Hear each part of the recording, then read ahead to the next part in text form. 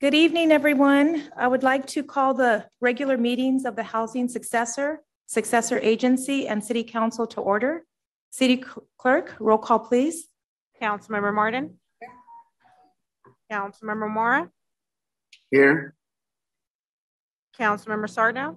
Here. Mayor Pro Tem Zamora. Here. And Mayor Rodriguez. Here.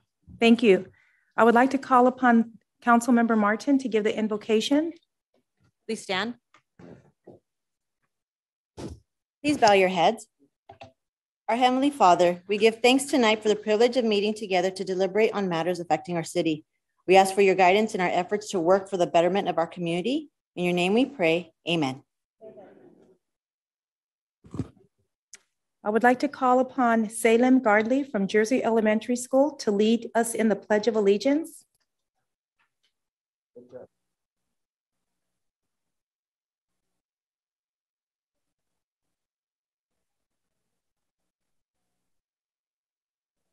I pledge allegiance to the flag of the United States of America and to the republic for which it stands, one nation, under God, indivisible, with liberty and justice for all. Thank you. Oh, before you step down, could you please tell us your grade and what sports and or hobbies you're in? And you could face the audience and just tell everybody what grade you're in and if you have any sports or hobbies that you'd like us to know about. Yes?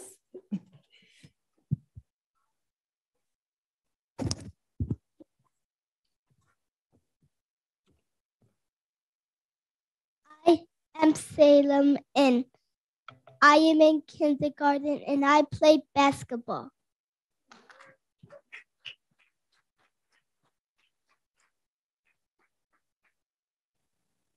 Sure, yes.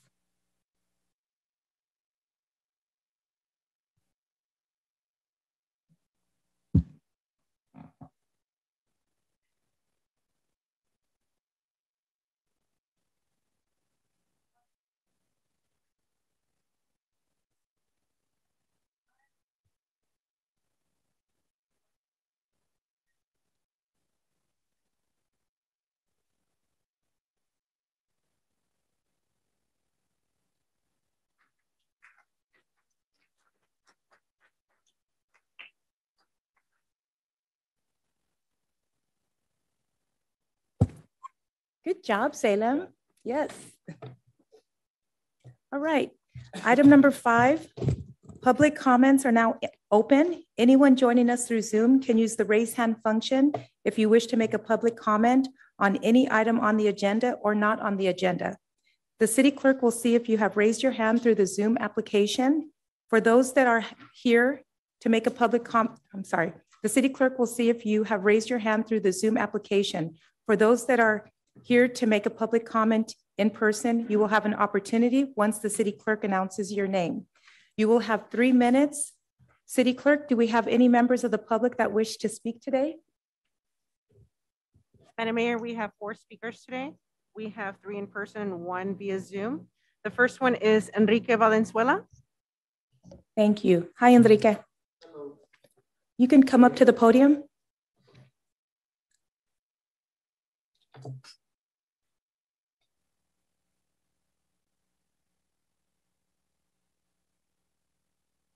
Good afternoon, everyone.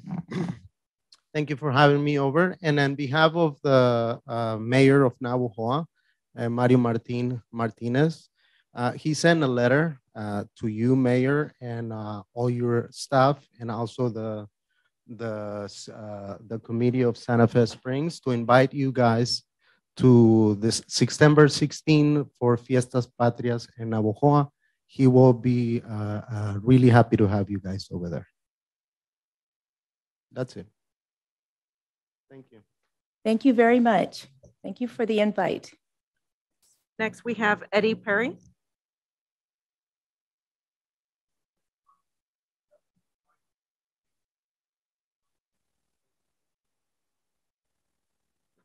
You can speak now.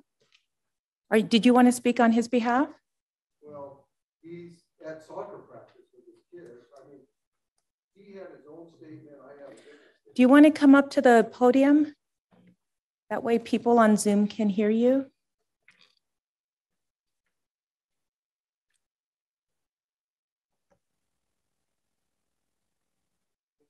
Bill Rounds. I live on Gridley Road in Santa Fe Springs. My son-in-law really wanted to come speak because item number 11 is something that he's part of item number 11. He's had a history with the tree policy that's going on. But I'm here to speak and chat with you, everyone, to bring my opinion on item number 11. First of all, I think the trees on Maidstone should come down. I've always believed that. I don't disagree with that, but I know that the city has a tree policy. And when I was on the council, I went over to the residents, I talked to them, I walked with them, I looked at their problem. I totally agreed with them. But when I came back to City Hall and talked to the city manager, the director of public works, and the tree arborist, they all said, Bill, we have a tree policy. We don't cut down dead trees. We don't cut down dead trees. So I was surprised. I mean, living trees, excuse me. We don't cut down living trees. I saw what was listed on the agenda of the reasons why the trees should come down. Well, I'll speak on behalf of my son-in-law right now. His house, he has one of the biggest oak trees on the block. He purchased his house within several months after installing new floors. He had 3 stoppages in his sewer lateral, and he attributed that to tree roots. So the tree was scheduled to be removed. There was a sign posted on his front yard, no parking. And lo and behold, the morning of the tree was going to be cut down, the sign was removed. No tree was not cut down. Later, I found out, or we found out, that Councilmember Zamora had went to the city manager and said, the tree can't come down. So, okay, what's the process? And I stepped out of it. I never was involved with this process at all anyway. Being on the council, Eddie did it all on his own. Well, I'm not going to have enough time to even get half of what I want to talk about. But so he went through the planning commission, or he went through the public works department, applied, it was denied. He could go to the planning commission and appeal the decision. He did that. He came, he showed pictures that the roots were intruding into his sewer line. But after everything was said and done, all the departments, Thank you. yeah, I didn't even get to the good part of it, but I thank- really think you need to re-look at this agenda item. Thank because- you. Madam Mayor, our next speaker is via Zoom. Monica. Unmute, huh? Okay. Can you hear me? Yes, we can. Thank you. Okay, I'm ready. Okay, I'm also with, hi, Bill. I'm on regarding Agenda 11. I too had issues with my tree. They refused me. And it's all the same issues as these trees. So I want to know who approved this. You know, and how did it go through when I had so many problems with my tree and it was denied? I want to know who approved this and how it got through so fast. That's ridiculous. I've lived here forever and I can't get rid of this tree. Also, I know many people who try to get rid of their tree and they have the same issues. They were all denied because the trees are alive. So I want to know who approved this and how do I get my tree removed this quickly like they did? And if possible, I'd like to give my remaining time to Bill to finish his remarks. So stop my time, please. Do you have your next speaker? Madam Mayor, just to be clear, you want me to announce the next speaker? The next speaker is Huitron.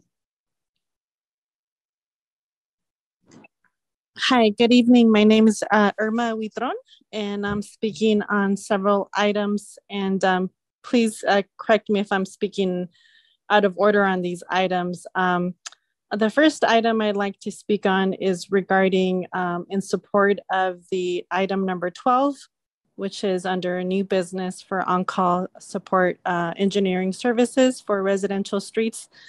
In the past, during public hearings that I've attended as a resident, I know residents have said that, you know, that's an area that was damaged by the freeway and widening and trucks, work trucks. And so I'm glad to see that this item is moving forward. With regard to item number 11, I'm not super familiar with the tree policy of the city, but just in hearing and reading online comments from residents that are concerned about perhaps the tree policy being applied on different streets in different ways. I think the city council should maybe as a follow-up item revisit the tree policy and see if it's still relevant today. Maybe there needs to be ways for people to request exceptions and criteria where they can request tree removals and consideration, maybe with the assistance of a city arborist. As trees mature, the root systems get bigger, and maybe what was relevant 10 or 15 years ago isn't relevant today in 2022. So I think, like everything, all city policies need to be revisited every so often. And the last comment that I have is regarding item number 13, the Little Lake Park evaluation unfinished business. My general comment on this is that it's very difficult to provide public comment at the beginning of a meeting when the items haven't been presented or discussed by city council. It's very hard as a resident to provide feedback on without hearing the report from staff or even hearing what city council thinks about the item. So I just would like there to be additional public input on that item. And maybe perhaps the city council can also think about not necessarily taking all public comment at the beginning, maybe finding a way where residents can hear what the city staff has to say and provide public comment that would be more relevant at that time. Thank you for your time. That concludes my comments. Madam Mayor, that concludes our speakers for today. Okay, I want to thank all of our speakers for their input. And now we'll move along. I will now close public comments and move on to the next item. Item number 6, presentations, introduction of the new Santa Fe Springs Department of Fire Rescue firefighter candidates. I would like to call upon Battalion Chief Chad Van Meteren. Madam Mayor, I'm going to take that for Chad tonight. Oh, sure. Thank you. Thank you. Thank you. And this is Chief Hayward. Good evening, everybody. Madam Mayor and Council, it's good to be back up here. I'm pleased to present 2 of our new firefighter candidates to the Council and City tonight. I'd just like to briefly tell you a little bit about each of them. But before I talk about them, I'd like to briefly explain the path that's brought them to us and what their first probationary year will entail. Each of them have been through a certified fire academy consisting of 7 weeks of intense training that covered subjects such as emergency medical training, hazardous materials awareness, urban search and rescue, along with the usual hose, ladders, and firefighting tactics and strategies. These individuals have gone beyond that training and put themselves through additional rescue training, and one in the group has attended paramedic school and is currently a certified paramedic with Los Angeles County. These gentlemen have worked extremely hard, excelled in the written examination, physical standards testing, and an interview process to get to this point today. Once hired, each of them went through a 6-week introductory Santa Fe Springs Academy to become acclimated to the way our department functions and our specific equipment. They are on a 1-year probationary period where each day is lined out with training specific to each engine in each district within the city. They have a notebook of sign-offs that must be completed to pass probation, along with passing a 6-month and 1-year performance evaluation test. You may notice that they're not wearing a badge at this point. The badge is earned, and at the end of probation, it will be our pleasure to present it to one of their family members to pin on their chest and present them with their new protective gear. So without any further ado, I'd like to introduce your two new probationary firefighters, starting with Andrew Kong. Candidate Andrew Kong is originally from La Habra, California, and currently lives in Irvine. He attended Orange Lutheran High School. He's married to his wife, Janelle, and has two children, Jackson, who's 3, and the week he started here, had his second, named Sky. So we know he's got his hands full for sure. Andrew attended the University of California, Irvine, where he obtained his bachelor's degree in sociology. He graduated from Rio Hondo Fire Academy and is currently finishing up his Associate of Arts in Fire Technology there. After Fire Academy, Andrew honed a lot of his postgraduate skills here as an auxiliary firefighter with the city, where he volunteered 1 full shift per week with our members, and that's working a 24-hour schedule. His hobbies and interests include snowboarding, guitar, bodyboarding, learning new sports with his little one Jackson, and spending time with family and friends. Andrew also grew up speaking Korean and is working towards other language as he has a good, I can't even get the words out. He's got a great teacher in his wife, Janelle. She's fluent in Spanish, Japanese, and Korean. She's an ER nurse. Some of his future goals are to pass probation, continue to learn and grow, seek future promotions, and become a great asset to the department. So with that, we're pleased to present Andrew Kong.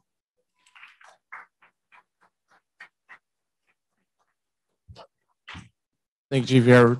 It's a pleasure to meet everyone. Nice to meet everyone, and I'm thrilled for this opportunity to be a part of such a great department and the members of the department, and be able to continue to learn and grow as much as I can, and continue to serve community to the best of my ability. So thank you.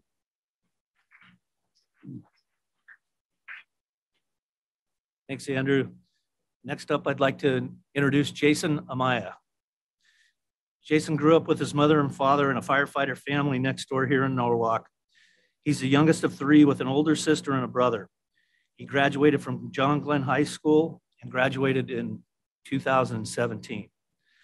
If he looks vaguely familiar, his older brother works here at Fire Rescue, and Jason was an explorer with the department and also an auxiliary firefighter with the department after graduating Rio Hondo's Fire Academy. His drive is outstanding.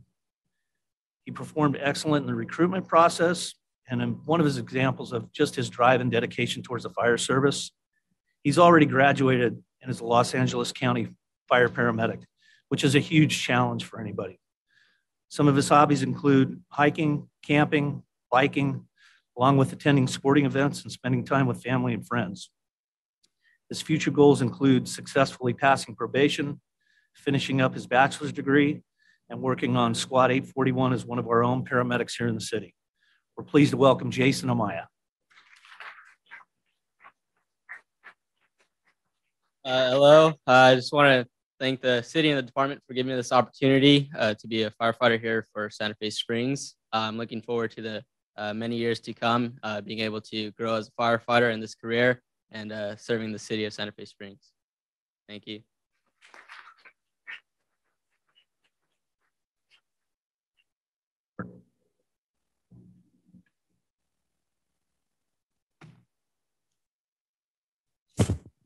Thank you. Welcome aboard. Okay, we're moving on to 6B, Introduction of Department of Community Services newly promoted Library Services Manager, Deborah Rea. I would like to call upon the Director of Community Services, Marisela Valderas. Thank you, Mayor. I would like to introduce to you our internal promotion of Deborah Rea as our new Library Services Manager. Deborah started her career with Santa Fe Springs in January of 2015 as the Librarian 3. Prior to coming to work for Santa Fe Springs, Deborah worked for the cities of Yorba Linda and with LA County, working at the AC Bilbrew, Norwalk, and Carson libraries. Prior to that, Deborah managed several large law libraries and worked as a researcher in the corporate planning department at an oil company. Deborah graduated from Canyon High School in Anaheim. She received her bachelor's degree from Cal State Fullerton in English and her master's degree in library science from UCLA. Deborah's hobbies include reading, knitting, and spending time with her 2 dogs and her 2 cats. She's a great doggy and cat mommy. Deborah's future goals are expanding the city's library services in the community and adding new and engaging programming in the library and also at the Willie Gordon Learning Center and Carriage Barn. Congratulations, Deborah.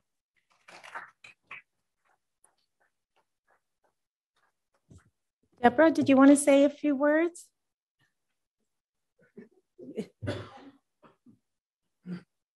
Would like to thank you for the opportunity to be the library manager. I'm really excited about some of the things we have coming, and I appreciate it. Thank you. Thank you. Congratulations. And now we have 6C, proclaiming June 15th, 2022 as World Elder Abuse Awareness Day in the city of Santa Fe Springs. I would like to call upon Community Services Supervisor Jose Carrillo. Good evening, Honorable Mayor, Mayor Pro Temp, members of the council, and Madam City Clerk.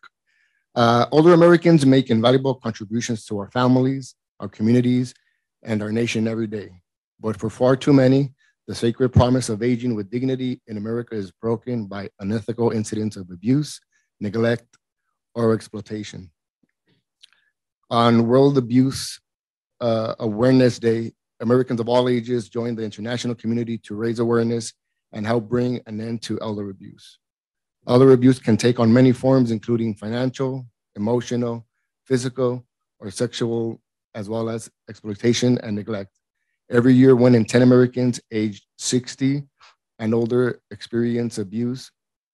And for every 1 case of elder abuse comes the attention of authorities. And it is estimated that every 23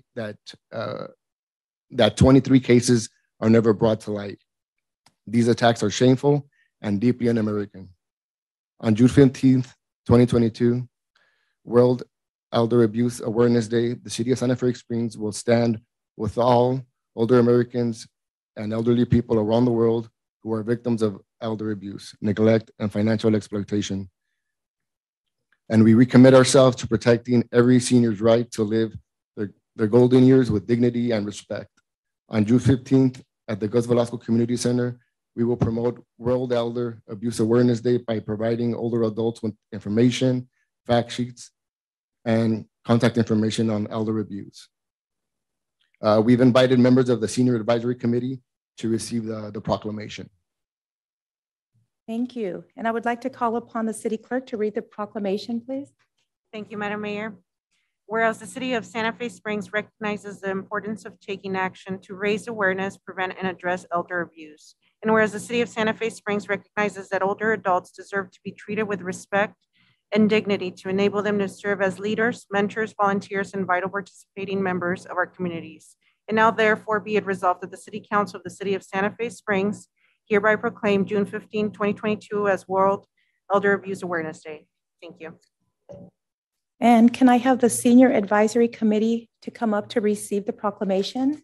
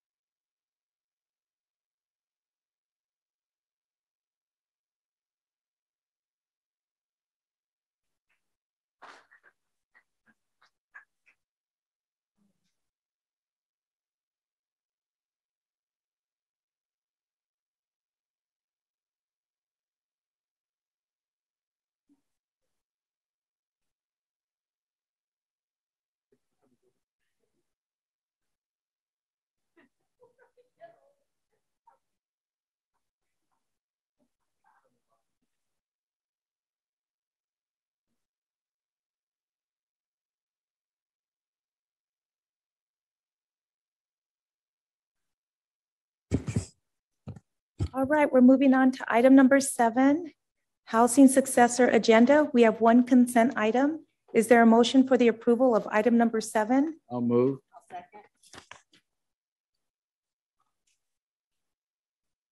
Any opposed? Okay. City Clerk, roll call vote, please. Councilmember Martin, Yes. Councilmember Mora, Aye. Councilmember Sarno, Aye. Mayor Pro Tem Zamora, Aye. and Mayor Rodriguez. Aye. Motion passes. Thank you. Item number 8, successor agency agenda. We have one consent item. Second. City Clerk, roll call vote, please. Councilmember Martin, Aye. Councilmember Mora, Aye. Councilmember Sarno, Aye. Mayor Pro Tem Zamora, Aye. Mayor Rodriguez. Aye. Motion passes. Thank you. Item number 9, City Council agenda. We have 8 consent items, A through H. For item 9E, staff has provided us with a revised resolution with a revision to the property ownership. Is there a motion for the approval of the City Council consent agenda, including the revised resolution for item 8E? I'll move. Second. City Clerk, roll call, please. Need clarification on the second, please. I heard 2 seconds. John Mora, John, yes. Councilmember Martin, Aye. Councilmember Mora, Aye. Councilmember Sarno, Aye. Mayor Pro Tem Zamora, Aye. Mayor Rodriguez. Aye. Motion passes. Thank you. New business, item number 10, introduction and discussion of city's proposed fiscal year 2022-2023 budget. I would like to call on City Manager Ray Cruz. Yes, Honorable Mayor and council members, staff tonight will be introducing the City of Santa Fe Springs fiscal year 22-23 budget. In order to bring this budget forward tonight, it took many hours of preparation between department directors and their managers, supervisors, and line staff. It then took many hours of the finance team to analyze the submitted information so it could be distilled into a form that could be reviewed by the City Council. After the City Council provided feedback on the draft budget at their budget subcommittee meetings, the finance team developed further refinements so there could be further discussed tonight by the entire council body and the public at large. The city is very fortunate that it has thrived the last 2+ years economically. This is mainly due to the fact that many of the city's businesses remained open during the pandemic because they were considered essential. Furthermore, through prudent and strategic actions, the City Council positioned our city to be in a place where our revenues and budget are very strong. Due to these very wise financial decisions the last 10 years, it now allows the City Council to continue to place resources in strategic locations that improve the city's public safety and infrastructure. At this time, I would like to introduce the city's Senior Budget Analyst, Alvaro Castellon, to walk the City Council through the highlights of the draft budget. After he's done with his presentation, we both are available for questions. Alvaro, the floor is yours. All right, thank you, Ray. Good evening, Mayor and City Council. It is an absolute honor to present to you the proposed fiscal year 2022-23 operating budget, which, as Ray mentioned, is a culmination of several months worth of work and meetings to get to this point. We've prepared a couple of slides here and I'll try to be as concise as possible. First, we wanted to provide a brief update on where we're anticipating ending the current fiscal year. As you know, our sales tax base was generally unaffected by the pandemic, and we are anticipating generating the highest sales tax ever recorded this year at about $34 million. All of our other general revenues are expected to be within budget or higher than our budget estimates for this year, which is why we are projecting a general fund revenues to be at $67 million. On the expenditure side, departments have achieved operational savings in their budget, and we are projecting departmental expenditures at $56 million, non-recurring expenses at $1.2 million, and $2.8 million in transfers to the UUT CIP fund. So a combination of strong revenues and savings across all departments has led us to project a range of $6 to $8 million in the general fund surplus at year end. Once this fiscal year's financials are completed, we will come back to the council with a recommendation on how to allocate the surplus. Similarly, we're projecting a surplus of approximately $1 million in the water utility fund. We are recommending any surplus from the water fund be allocated to the water CIP fund. As Public Works staff mentioned a couple of weeks ago at the study session, we're anticipating using about $1 million every year from generated surplus to be able to carry out the capital improvement plan for water-related projects. But again, once the fiscal year ends and our financials are completed, we will bring it back to the council for approval. Shifting gears a little bit to the upcoming fiscal year, as you are all well aware, this budget is being prepared under an increased economic uncertainty as Russia's war on Ukraine and supply chain disruptions are causing record rates of inflation, coming in as high as 8.5%. We have seen the impacts not just in the increase in cost of living, but also increases in cost for the delivery of city programs and services to our community. Fortunately, as we see it today, our city revenue sources are stable and will provide the necessary resources needed to carry out all of the programs and services included in this year's budget. We will remain cautious, however, and continue to monitor our revenues throughout the fiscal year to make sure that our revenues, especially our sales tax revenue, are trending favorably. With that in mind, we are projecting an overall revenue increase of about 7% or $4.7 million in comparison to last year. Sales tax and Measure Y, which are the two largest slices of the pie chart there, represent over 2/3 of our revenues. Both are anticipated to increase by about $3.3 million in combined, with about a 7% to 8% growth respectively. Further increases are expected for the UUT, about $200,000 increase, and the UUT represents about 9% of our general fund revenues. We're also projecting property tax increase of $100,000. Property tax represents about 6% of our general fund revenues. And we are also anticipating revenue increases in other general revenues for this upcoming fiscal year. On the expenditure side, we're projecting an overall increase of 9.6% or about $5.9 million in comparison to last year. This increase is due to several items, including funding the 3% COLA increase for the second year under the current labor agreements with all three labor associations, additional PERS unfunded liability and normal cost contributions, and other labor increases such as health insurance increases, step increases, and increases to our retiree medical insurance. On the left-hand side there, you'll see the general fund budget broken down by department. Similar to most cities, public safety represents the largest portion of our budget, with over 50% of it allocated for fire and police services. This allocation is about roughly $35.4 million combined for both departments.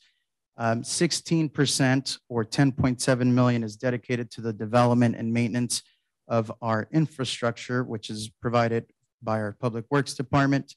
11% or $7.5 million goes to community services, which is comprised of Parks and Rec, Family and Human Services, and the library. And the balance, which is about $14 million or 20% of the budget, is allocated to finance, general government, planning, non-recurring, and the $2.8 million transfer from the general fund to the UUT CIP fund. In addition to the labor costs that I just mentioned, there are other items embedded in the proposed budget, such as $2.4 million for the replacement of 6 city vehicles, including 2 much needed fire engines, a $1.4 million increase to our annual unfunded liability payment, which is now an annual payment of $11.6 million in comparison to last year's $10.2 million. There's also $900,000 in there for 22 position adjustments, including 5 new full-time positions, 8 upgrades, and 9 new part-time positions. There's $500,000 embedded in the budget for additional police and or traffic officers, $400,000 for needed IT upgrades and enhancements, including an IT security assessment, $250,000 for our share of the cost for the police-worn body cameras, and $200,000 for various improvements throughout our public facilities. And there's also other inflation-driven increases to supplies, contracts, and utilities throughout the budget. So taking all of this into account, we are proposing $69.6 million in general fund revenues and $67.7 million in general fund expenditures for the upcoming fiscal year. With the revenues and expenditures we are proposing, there is a budget surplus of $1.9 million. If the council may recall, we were anticipating a $3.3 million surplus initially. However, this was prior to incorporating the new positions that I just mentioned, which cost about $900,000, and prior to adding the additional $500,000 for the police officers. These are the only two changes we have made that impact the budget surplus since our budget subcommittee meetings. There are also a couple of items for council consideration at the closed session meeting tonight that can impact the surplus amount we're currently working with. But as of now, there is a projected $1.9 million budget surplus. And I know it's a little tough to see, but I mentioned earlier that there's 22 position adjustments that are being proposed in the budget. These again include 5 new full-time positions, 8 upgrades, 9 new part-time positions, and there's also 1 title change being proposed. And we've listed all those positions on this slide for your consideration. And lastly, for the water utility fund, we're proposing $17 million in revenue, which is in alignment with the water rate study, estimates. The revenues that have been generated from previous rate increases so far have been within estimated amounts. However, the water use restrictions due to the drought may potentially impact some of the actual revenue we receive this fiscal year. But again, we will closely monitor the revenues for the water fund. And on the expenditure side, we're proposing $16.5 million, and we're proposing to allocate the $500,000 budget surplus into the water CIP fund. Our next step in the budget process is to essentially incorporate any further direction from the city council from today and present it for adoption at the June 21st meeting. And then we start the new fiscal year on July 1. And that will conclude my report, and I'm available for any questions the council may have. Thank you.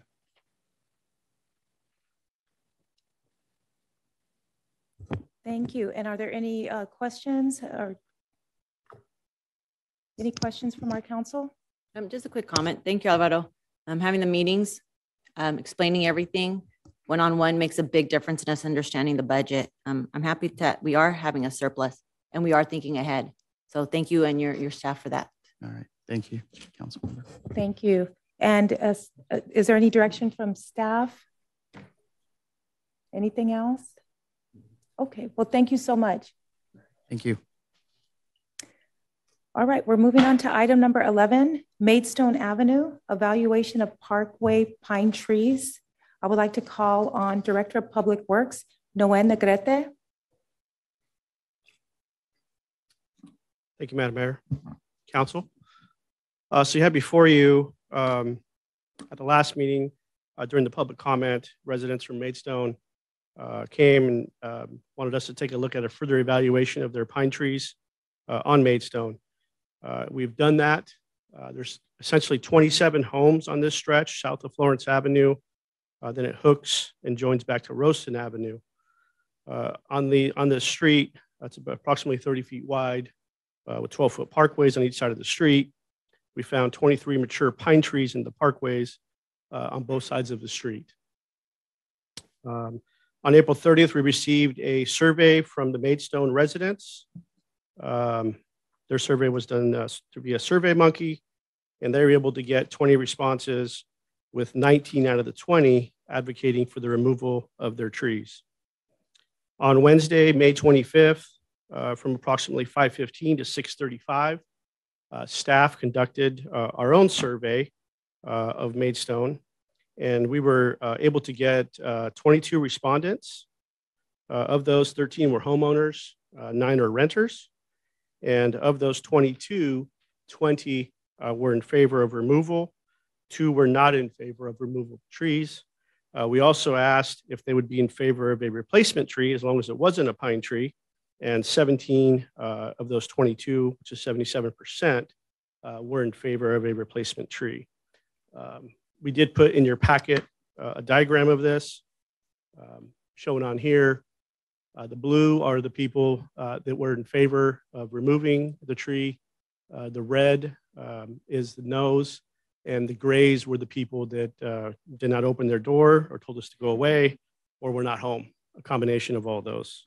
But we do feel comfortable that we did get a good cross-section of responses with those 22 of the 27 homes. We did try to go back a follow-up day during the daytime to those 5 homes, and still we did not get any response. So there's various complaints. Hold on, please stay back here. Various complaints. During the survey, we did ask for the reasons why they asked for the removal of the tree. Pine needles falling in the parkway and their front yard, requiring constant maintenance, sweeping of the sidewalk, their roof as well, getting the pine trees, clogging in their drains and in their backyards. A couple of homes had pools and complained of having to empty out their filters faster than they would like to. Multiple complaints regarding tree roots infiltrating their sewer laterals, with several residents letting us know that they replaced their sewer lateral because of the roots of the trees was their main complaint. Sap droppings from the trees was also another major, especially sticking on their vehicles. We did observe several vehicles do have car covers, we also observed people not wanting to park on the street because of not wanting to park under the tree. We did observe raised sidewalk, displaced curb and gutter in several areas. There was also uplifted asphalt in the street due to the tree roots. We also observed areas where there was standing water or there was evidence of standing water due to the uplift in the curb and gutter. The street wasn't able to drain properly. Those were our observations. So let's talk about the tree policy that we have here. So our tree policy is to protect healthy trees. That's what we do. If a tree is healthy, we don't remove those trees. Our major criteria for removal of a tree is either dead, diseased, or dying. If it meets those three, then it does get removed. Unfortunately, these trees, like many other trees that we get asked to look at, don't meet this criteria. There's subsequent criteria we also look at, other factors. It could be a high risk of failure of the tree coming down. We did not witness that in any of the trees. Potential structure damage to a building. We did not observe that as well. There could be potential sight distance where the tree is not letting a vehicle see around a corner for another car coming. That was also not witnessed. The main issue here really is property maintenance and property damage caused by the pine trees. And the residents' complaint was that they do experience a poor quality of life due to the upkeep and property damage associated with those pine trees. So this is a good time to look at this issue because we're also looking at rehabilitating the street at this time. If you recall, we do have a contract in design. All the streets south of Florence, bounded essentially by the railroad tracks and the 5 freeway. We're looking at rehabbing all those streets. This would be a good time if you're wanting to do something with those trees to either remove them, have them replaced, but the project can be done without removing them. You just have to go repair all that curb and gutter and repair that sidewalk. Okay. We've looked at this process before. The last residential street where we had a similar issue was on Parkmead from Pioneer to Jersey. Similar damage to the pavement, curb gutter, sidewalk, and drainage issues. I would say that was a more extreme case than this case, but they do have similar patterns. You asked me to come back and talk about cost. So we did get a cost from West Coast Arborist. I know in the fiscal impact, we put between 45 and 50,000. We were able to get a price from West Coast Arborist for the removal of those 23 trees would be just under $45,000. You could, if you wanted to replace them, you could put it as part of the project, the street project that I referred to earlier. And they would probably hire somebody else and they would mark it up, right? They would probably do like a 15% markup. So we'd pay more than that. But you could also do that as well. If you wanted to replace the trees, we're depending on the tree species and the size, we estimate if you wanted to replace the 27 trees, we'd probably put a tree in each property, anywhere in the range between $10,000 to $15,000. And if we do want West Coast to do it, then we would have to issue them a change order because it would exceed our contract amount with them, the limit that you set of $275,000. So we would need direction in doing that as well if we went that direction. So I will stop there. I do have pictures of the street. They range roughly anywhere between 45 to 60 feet. Some are in excess of 60 feet. Here's just a few pictures. You can see some damage done on your left into the asphalt in the street. You can see on the right the displacement of the curb and gutter. On your right, this one is a sidewalk. On the left, you can see the pine needles do accumulate on this street. And with that, I'll stop there, and I'm happy to take any questions that you may have. I have a question, Madam Mayor. I know that the residents, when they talked the last time, they had brought up about their insurance when it comes to their housing insurance. I noticed that you didn't put that in the report. So is that something that, you know, is it, I know that you said yes, but is it something that we can put in or add in to make sure that everybody understands that when we have housing insurance where we live, they actually, you know, what they're actually, it's actually much, I think you guys were saying it was more difficult for you guys to even get any homeowners insurance and other things like that. So I think that actually plays a major role in our decision and what we're doing, because we're talking about someone's house, someone's livelihood. If a tree does fall on it, and you know one of those trees goes down and the tree falls on, it's going to be a massive repair that the homeowner has to pay. So you know, not having that homeowner's insurance to cover it is detrimental to their livelihood. So I just want to make sure that we make that. I just make that statement.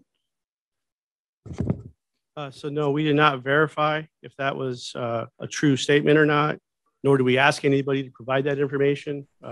If that's something that they want to provide, they can. That's not something we usually ask for, since that's kind of a personal information of a resident. Well, I just wanted to be, you know, bring it up just so the record can state. I had a question, Noah. When I talked to you this morning, I asked if there were pictures, but I provided some pictures, and I'm curious as to why those weren't shown, because what I seen is a understatement of what those pictures are, an understatement of what I gave to you, of what the residents had showed me that day. So Ray, if you have those pictures, City Manager Ray Cruz, if you have those pictures, I would like them up so that our audience can see just how bad this gets on a daily basis, because this looks, to me, looks very spotless compared to what I saw. The gutters were filled with pine needles. The streets were filled with pine needles. It was just a lot of maintenance for all of our residents. And that's what caught my attention, was that it is not a way to live every day when you see that. And also, they're slippery. When I was walking, you know, it's easy to fall because the pine needles are so slippery on the street. So, and, you know, I appreciate all the council at the last meeting seeing and letting us know that they want the residents' needs and wants, so that we could go around to each neighborhood and see what's going on in our streets and our residents' concerns, so that we can fix these kind of issues. So if you have those pictures, if you don't have the pictures, I can send them to you right now, and I'd like to have them on the screen. I don't have them on me. I can send them to you. I think that you're correct, and we don't dispute the fact that there are a lot of pine needles on But the just street. to show the pictures, that's why I called you this morning, to make sure that those pictures would be shown today. These are not the pictures that I gave to Ray. When does your street sweeper go by? That was taken the day after. So I guess too, and the thing that we have to look at as a council is just remember that, of course, look at the 4 seasons that we're in, and of course the main one is fall, when all the pine needles, or when do you guys expect the pine needles to fall the most? Anytime there is a good wind. Anytime there's, all right. You can Okay. come up to the podium Yeah, if you you'd can come to the like to podium. speak, please. Yeah, we would agree as a staff that there are pine needles there every day on a daily basis. No, that's fine. It's okay. Yeah, we won't. Just say. That picture is a good day after they've done a good job sweeping the street, where they've come by at least 4 times on one row, just back and forth, 4 times to clean it. This happens. We have pine needles all week long. If there's even a slight wind, the street will be full of pine needles. And what's not taken into consideration is we can't see all those parts that are bad. That's why my sister broke her foot. She has a broken foot from stepping in one of those potholes. So it is very dangerous for us to have those pine trees there. And the minute they get wet, forget it. It becomes a whole new problem. We do slip on them. And we do have homeowners that have been threatened to have their homeowners insurance canceled. The reason they're not here is because they tend to be a little shy, and their response is the city's not going to do anything about it anyway. But we are being threatened with homeowners insurance being canceled because they say it's our responsibility to fix the sidewalk. It's not. Madam Speaker, could you please? Isabel Cervantes. Thank you. And also, Noe, I would like the pictures that I sent, I would like them put up there. And the last meeting that we had, what was your recommendations? Because you said they need to come down. No one wants to take down a live tree, but the circumstances of what is happening on that street, what was your response? Yeah, you have to determine extenuating circumstances beyond our tree policy. The tree policy won't allow for just debris to be fall down. But I said that I will not plant any new pine trees in a residential area. Okay. Can I make a comment, please? Oh, yes, go ahead. Thank you. No, there's a couple of things. This Maidstone Street, these pine trees are horrible. They're horrific. You know, I lived with them my whole life. I have a house on Miller Grove, on the other side of Telegraph, where Pioneer and Miller Grove and Houghton, they all have the same problem. I had to put a new roof on top of on the house because of the pine trees decaying the roof and stuff like that. But this is more than just Maidstone. This is, if we want to rewrite a policy, then let's talk about rewriting a policy. This is not just Maidstone that we have to fix. There's other streets and other trees that people have the same problems in front of their house, that trees make a mess, the root systems and things to that nature. So I suggest we're focused on Maidstone, but I think this is a policy that we need to all talk about and rewrite to be able to get these problems eradicated and done for the community and for the people, because Maidstone is not the only street that has these problems. And if we open up this can, every homeowner should be able to take down a tree because of the mess or the roots that it is causing in front of their house. So this is a lot bigger problem than just the pine trees. And Noe, I'll have to disagree with you about, the cost, because once you take down these trees, you're just talking about shaving the stump. What about the existing roots? So you would have to take out all of the grass the same way you did on Parkmead to get all those roots out of the grass area in the front of the parkway. And that's another cost. So it's not just taking down the trees. There's going to be a lot more problems with it. So I think this is a little bit bigger than what we're kind of being explained right now. But I think we have to follow our policy, guys. And if we want to rewrite the policy, then let's rewrite the policy. But it's not fair to the people that have gone through the chain of command and have been told year after year after year, no, we don't take down living trees. So I'm okay. I think the pine trees are horrible, but then let's do it for everybody across the board, not just for Maidstone. So you're talking about any tree instead of just pine trees? Any tree. Because the pine trees are not the only tree in the city that create a huge mess and uplift our sidewalks and curb and gutters and stuff like that. So I just think, because now the next person that hears this meeting, what are they going to tell us? They're going to come and say, well, you guys just did it for Maidstone. Why don't you do it for me? So I think we need to change our policy to make it so whichever way we figure out what best suits us as a city, but to make it fair for every resident in the city of Santa Fe Springs, not just Maidstone. Yes, go ahead. I think we all agree. It's just a little disturbing that as council, this problem has been going on for years. And as a group, we're supposed to make this better for our city. And it's a little upsetting for myself. Bill, Joe Angel, Annette, I don't think you were on board yet. I think Jay was.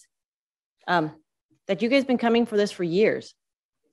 And it's very upsetting when I know myself, I know Bill, I know Jay, I know Joe Angel.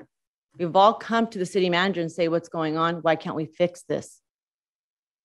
To be honest with you, I feel very disrespected in a way as a council member because we all here for our residents. That issue's been going on forever. On a personal note, I think I don't have any leadership because they've all come to us before. And I had to tell them no because we had to follow policy.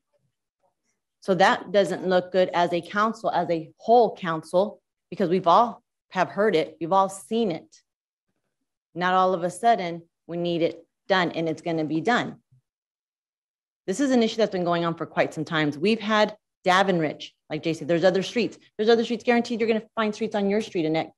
All of our streets have this issue. If this has been going on so long, why haven't we changed it for the whole city to get fixed? Not just all of a sudden, again, this happens and things need to change now. I feel disrespected as a council member from my staff because we've all been here to change that issue and we get told straight out, no. What's the difference now? I feel that we need to look at all the cities. I mean, there's some cities that we have seniors that I know on Davenrich that they had to move out of their house because they couldn't afford to keep replacing their windshield. I know for a fact that one time I actually had to help an old lady, help her pay for some of her windshield because the city didn't reimburse her. This is on Davenrich. City didn't reimburse her. Old lady on a fixed income could not fix her windshield. I had to do that because we got told no. So I feel that if we do this, yes, Maidstone's horrible. I've been down the street. It's horrible. You do slip, you do fall. But I think if we do this, we should do all the cities and, do something, make a new protocol, regardless if it's a pine tree, regarding it's one of the trees that do the roots.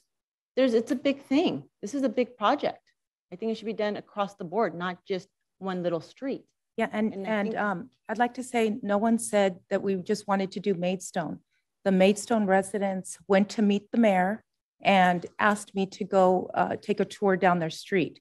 So please make no mistake about it. It's just not Maidstone. It was because that was the request of the residents. And that's why I went to go visit them. If another street resident had asked me to do the same, I would have done the same. I was told that we can amend the Maidstone, the tree policy, that it can be amended, and then we can discuss a permanent amendment. I was told that by Noed that it is, his recommendation is to take those trees down because it has always, he knew about it.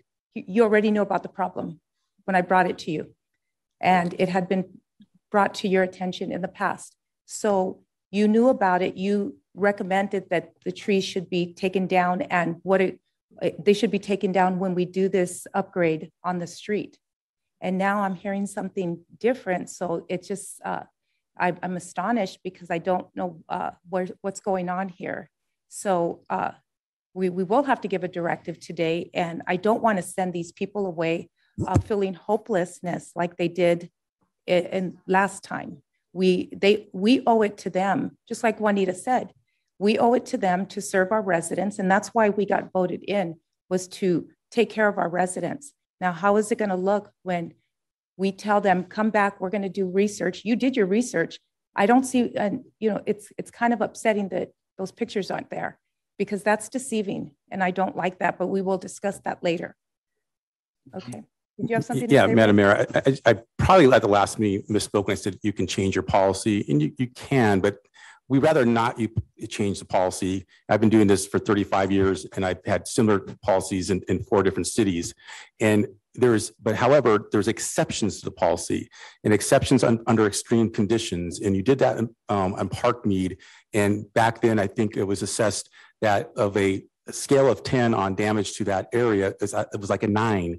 Here we have about a 6. It's similar, but not exactly the same. But it's really up to the council on what the extreme condition is. And maybe this meets that criteria. But we really shouldn't change our policy that we've used for decades in many cities, because you get a slippery slope about what tree is, a healthy tree, and sometimes they're indigenous trees, sometimes they're protected trees. And so you've got to be very careful with that. But I do want us to say that we can deal with exceptions. And if this council feels this meets the exception with the damage that's going on, I think that's what I probably should have clarified my last statement, because I do know 2 council members stated that we were saying you can't change the policy, but we do have exceptions. It's a subtle difference, but it is a difference. Yeah, I want to say that I did speak with with a council member, and he tried to go into this, and he was talked to. It was John Moore. He tried to fix this, and he said that there was the policy and it couldn't be amended. But then when I got into the tree tour, and I was told that there could be an exception. Last council meeting, we said that we're going to find out the needs and the wants of the residents. This is just not a need. This is not just a want. This is a need. Jay Sarno says that this is horrific. This is horrible. It's horrific. He's been down there. Juanita said that she's been down there. It's a bad situation. Mayor Pro Tem Zamora said he's been down there. It's a bad situation. So we are taking a directive, and we're asking, before you get started on the project on Maidstone, we need to further discuss what we're going to do about these trees. Because again, no one wants to take down healthy live trees, but in this situation, it's horrific and it's horrible, and we need to do something about it.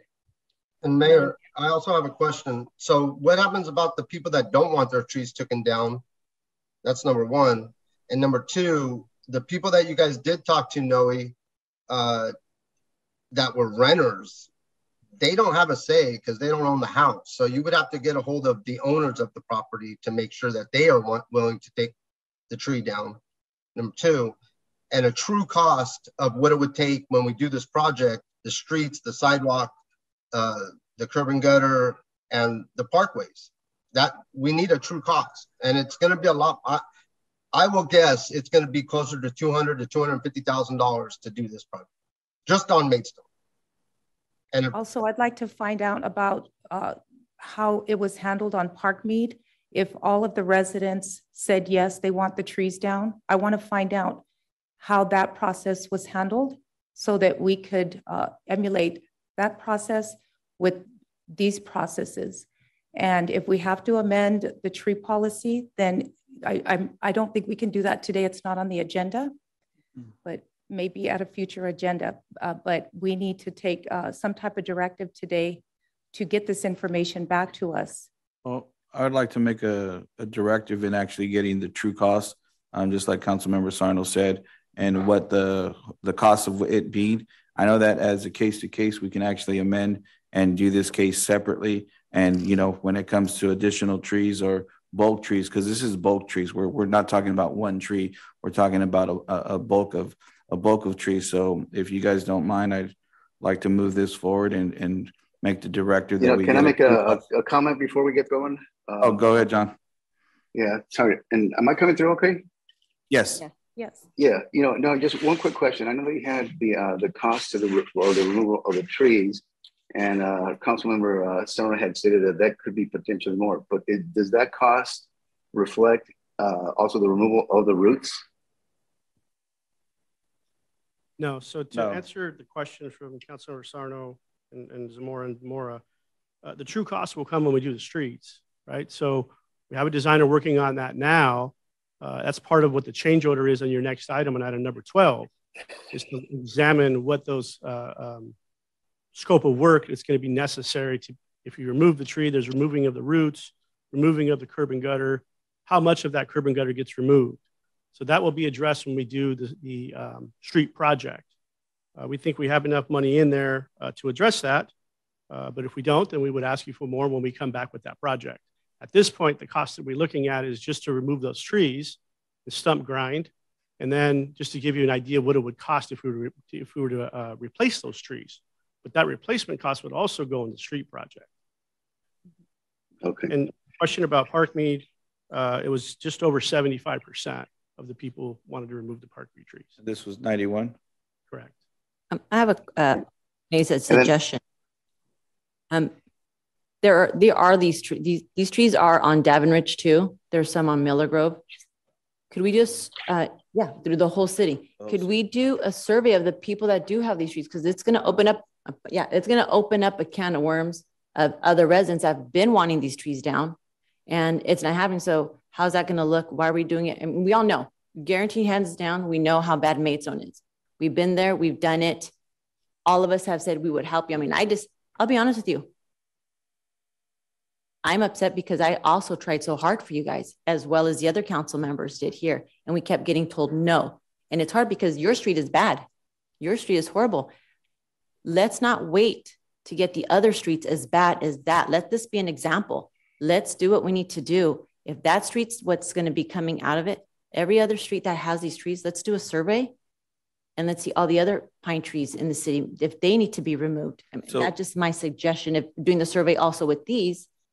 So what you're saying is maybe doing a true cost of all pine trees located within our residential areas. Correct. All right. And I know that, I mean, pine trees, I know this is one situation, but with all the other trees that we have an issue with, guaranteed, how many of these homes, I mean, like I said, how many people don't have pine trees, and these trees are killing our plumbing, are killing all stuff, and people tripping. I think 2 weeks ago, I just went to know there was an 89-year-old man that fell, on one of the streets because of it wasn't a pine tree. I don't know what type, but it's a tree that people have said this is an issue, and because it's alive, we can't remove it. What happens? Somebody ends up falling.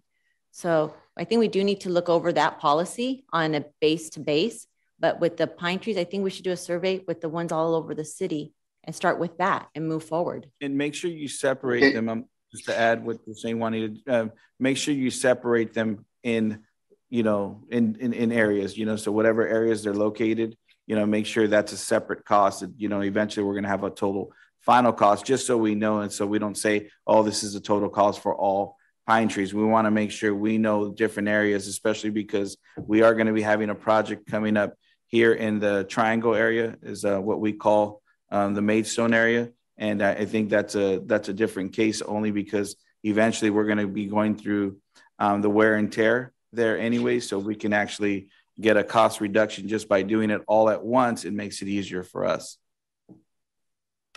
I've got another comment to make. Yes, I know that, for Noe, he's got his plate full, and, he's going based on the ordinance that we have had in place for many, many years. And we did have a comment by one of our residents that, sometimes, ordinances need to be changed. And if the ordinance may not be changed, well, there are exceptions. But what are we really trying to do? So I know that this, especially along Maidstone, because that's our main problem here. I did visit Maidstone about 10 days ago. I spoke to one of the residents, Edward Cadena, a while back. And it was our ordinance that we do not remove a healthy, not dying, mature tree. But some of these, healthy trees can cause issues like, we've all seen. And and I took a tour. I looked at the gutters. I saw the sidewalks. I saw things that were lifted. And it is definitely a burden. That was obvious. There was, it could also be a health issue because, stagnant water that just sits there. Now you got mosquitoes. Mosquitoes carry diseases. And if it's not sprayed properly, you don't have the proper drainage, that could be a problem. People falling down, people having to worry about their sewer laterals getting clogged. I think there's one or two homes with pools in them, and you guys have all heard it. So I'm not going to repeat the comments that they made. But however, the ordinance is in place. Now, obviously this is going to be taxable a difficult decision, but, as council members, there was one thing that had mentioned there that we do not remove healthy trees. And then also trees are a benefit to our environment. And they also provide, a nice, for residents, to be happy where they're living. But this is definitely a burden. So I think, if we do need to look at our ordinance, if it can't be changed, there are exceptions. If these trees have to be removed, which they might be, we have so many different options for trees that are not going to cause this problem to the residents of 40, 50 years from now. And the other trees all over the city, not all the trees are causing damage. Some trees are not pine trees that I see roots coming up, through the sidewalk.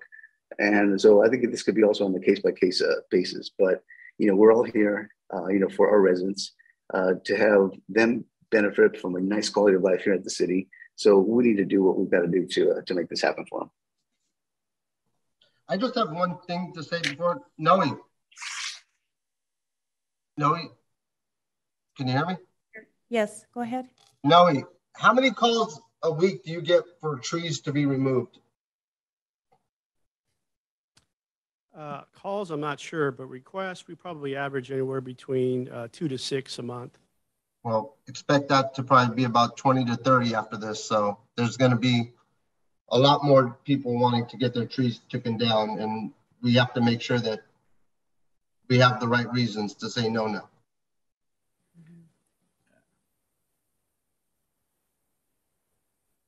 So can we give a directive now? So I would like to make a directive in actually getting the true cost of the different pine trees, the locations of all the areas that in the residential areas that have pine trees, so we can understand better what the cost is going to be in the end for all of us. So then for us, it'd make it a lot easier for this case by case to see what type of decision we need to make there. Joanne, are we going to hire an arborist to look at that, or are we going to do in-house? I mean, we have our own arborist, and we are, we are hiring a groundskeeper. So it's actually taking away work from our arborist. So it actually should be freeing them up to be able to do this. I mean, I think this is why we gave that other position, if I'm not mistaken, and this actually helps us out. So should we get somebody from the outside to get it done faster? So have West Coast Arborist or have a third-party arborist just come in and do the evaluation on all the pine trees to help us out with it. It might be a little bit faster. Madam Mayor and Council, I've heard potentially consensus on 3 different items. One would be to move forward with the steps needed to remove the pine trees on Maidstone, as there is a pending project and some time constraints relating to that. Secondly, they were to ask the staff to survey other residential streets with pine trees. That sounds like that could take a little more time, and you don't want to hold up this one. So what we could do is actually focus on this one first.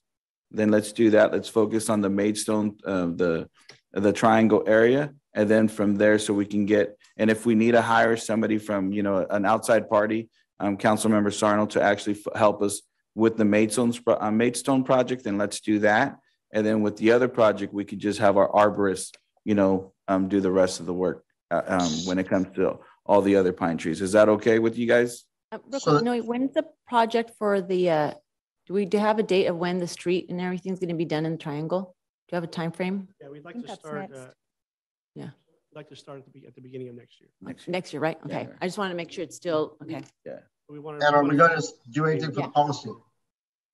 What, Jay? Are we going to do anything about the policy? I was going to say, lastly, I heard some potential consensus to review the tree policy. Yes. Yes, we got to review that again.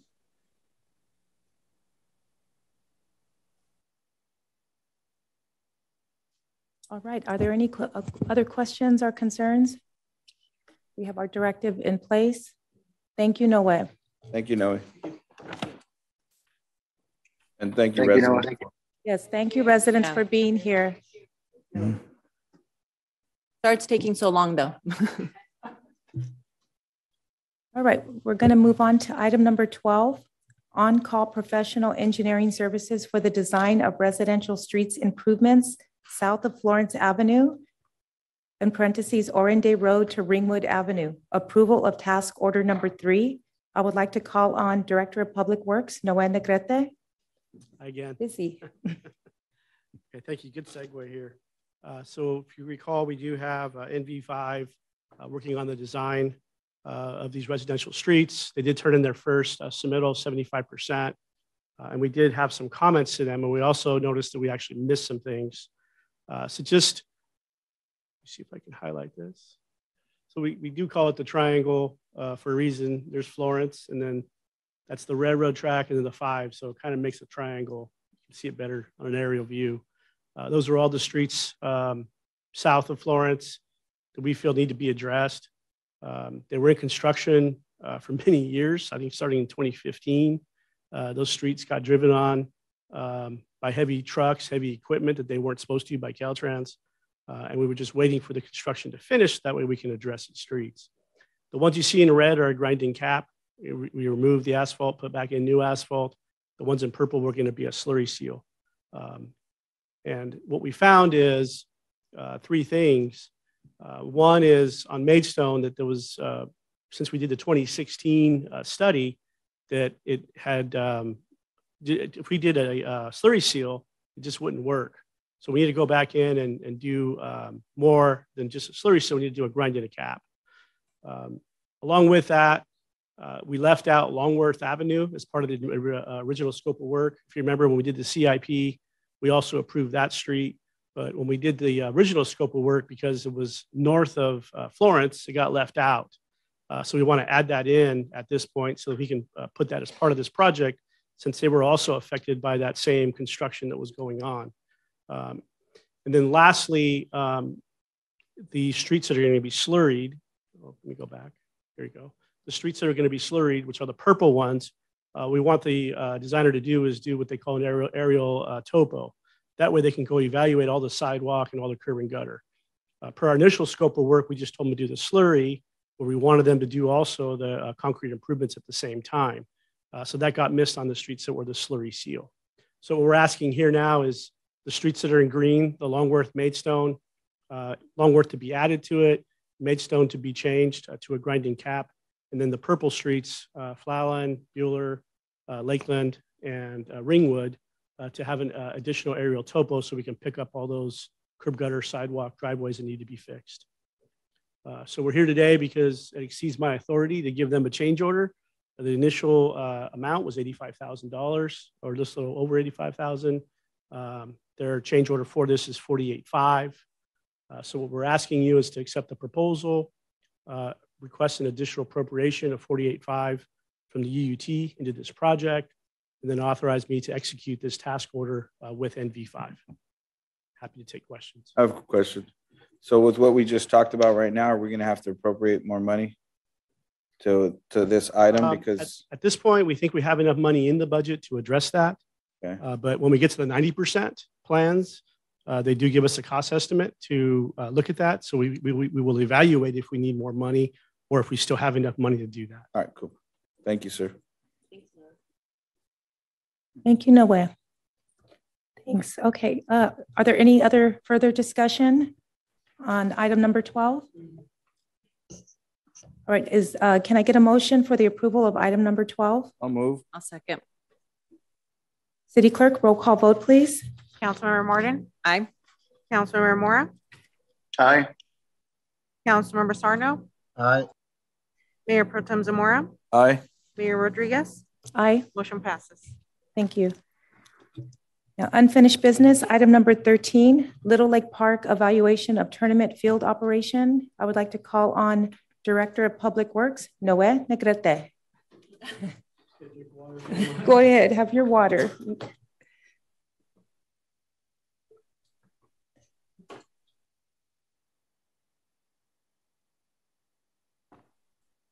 As you can see, we've been a little bit busy the last couple of weeks.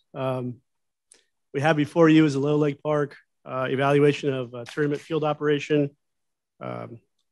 Previously last year, we received a proposal from ZT Baseball. That was back in September of 2021. And we've had a lot of back and forth with them, emails, phone calls, text messages. Just a quick recap. Little Lake Park is a shared park between Norwalk and Santa Fe Springs. Norwalk operates the programming Monday through Thursday. Santa Fe Springs does it Friday through Sunday. We have a little bit different park hours, but I think we have a 53% usage of time, and they got 47% of time, even though they have more days. So in your packet, I'm just going to highlight some of the things here. We went into a lot more detail in the packet in terms of the pros and cons. But we did, like I said, we did have a lot of back and forth with ZT. They revised their proposal. I want to thank my staff, also Parks and Recreation staff, for providing a majority of the comments here. And we did have meetings with ZT as well to try to clarify some of the things. Unfortunately, some things still remain unclarified. So that's why you're going to see in your packet and in this presentation, we're going to talk about pros, which are the good things, the benefits, the cons, which are the things that we don't like, other considerations, and unknown. So even after all of this, there's still some things that are not clear in terms of the information that they provide. So again, we're talking about setting up an agreement, in this case with ZT Baseball, to run 4 baseball fields. They would fence that area off, and they would run that for tournament style or travel style baseball, where they would charge people an entrance to come in. They would have a concession stand. They would also make money, and we would have to enter into some kind of agreement. So one of the pros is they're estimating, per their estimates, and we have not haven't hired an auditor or an accountant to confirm this, but we can only go by what they're in their proposal. They're estimating this to be $8.4 million spent in the local economy if they were to run this program for 45 weekends. That's what we're looking at. They'll maintain the fields, right? They'll put a fence around it. So then we won't have to maintain the fields anymore. So that's a benefit to us. We won't have to spend our time to maintain the fields, nor to prep the fields for any activities that are on the fields. In their proposal, they talk about improvements to the restrooms. They talked about offering free summer camps for the community a couple times a year. They also talked about changing the fields to artificial turf, and also trying to get local businesses more business by using them as their vendors. Okay, for the cons now, or the things that we really didn't appreciate, so to say, is the term of the lease. So they originally looked at a 20-year lease. We asked them to give us some different options. Obviously, the longer the lease, the better the revenue.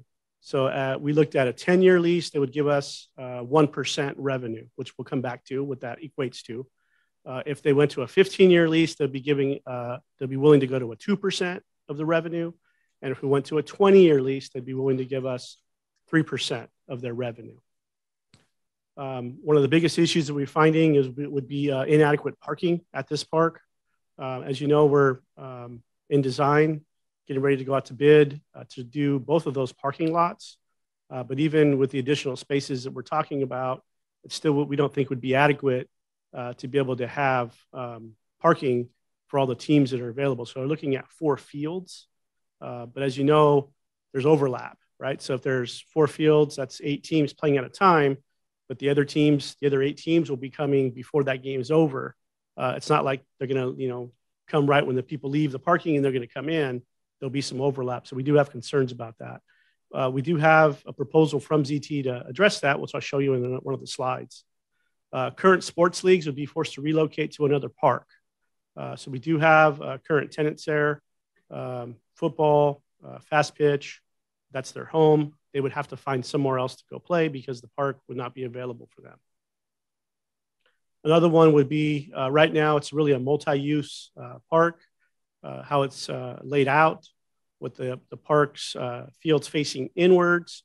You're only able to play baseball, softball, but you're also able to play soccer, football, or any other activity that you want to do out there because it's an open field. If you were to do what they want to do is put the field on the inside facing out and then put a fence around it, then that would eliminate all other uses of that field. It would just be limited to baseball, softball. And If we did a 10-year lease, which we think we would feel more comfortable with, because the first time we're doing this, we want to probably go into a shorter term. But even at a 10-year lease, that 1%, we're looking at about $184,000 of revenue. Once you take away a little bit of the maintenance costs, it would probably equate to what we get in revenue now from the city of Norwalk. So from the city of Norwalk, roughly a good number to say is we get about $125,000 in shared costs that they pay for since we share the park, and about $30,000 in programming costs that they give us as well. So a little over $150,000. So at the 1%, you're really talking about the same revenue. So it's not anything additional to what we already get. Okay, so the unknowns, like I said, we went back and forth. They're located in Houston. So a lot of emails back and forth. They revised their proposal, but there's still a couple things that we really didn't get clarity on from them. Is they say that they're going to do the restroom improvements, but there wasn't a lot of details. So at that park, there's 2 restrooms. What does that mean? Are you going to just paint it? Is that going to be a restroom improvement?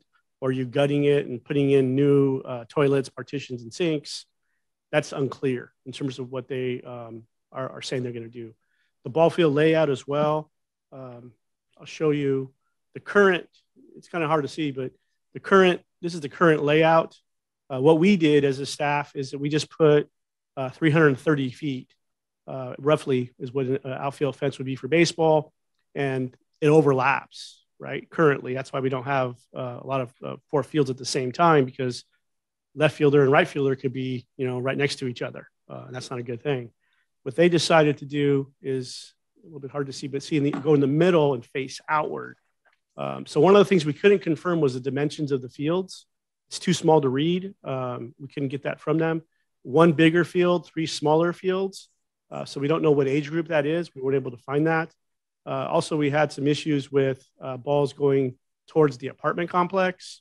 We weren't sure if there was additional netting or fencing there to keep that from happening, because we could see that being a potential issue with that layout. Again, these are potential things to happen.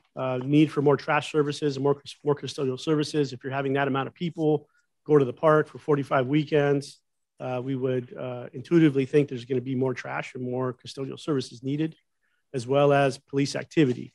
It's not clear. They weren't clear in terms of they were saying if they were going to sell alcohol or not. That was not clarified by them.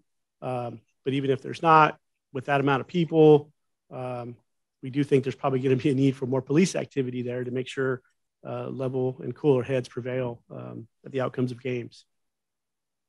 Other considerations, as I said, we do share this park with the city of Norwalk. We have not approached them because we felt that it would be better to get your opinion if we want to move this forward. If we want to move this forward, then we would approach them. We did it from a staff level. There was some staff conversation at the Parks and Recs level. And at least their staff was not favorable on this, because they would lose the field usage and they would lose usage of the park essentially. And another thing that didn't come up, but if they do decide to go, if we decide to go forward and they agree, I'm probably sure they'd want to split that revenue with us, right? They wouldn't let us keep all the revenue. There'd probably be some splitting.